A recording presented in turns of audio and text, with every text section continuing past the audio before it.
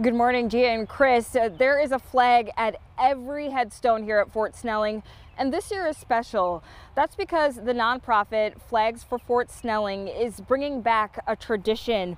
It was in 2018 that the organization started rounding up volunteers to place flags all around the cemetery, and at the time it had been about 35 years since anyone did this. But they only got a couple of years in before the pandemic forced them to cancel. And so now, after 1 year off, the flags are back. About 183,000 flags to honor our nation's fallen heroes.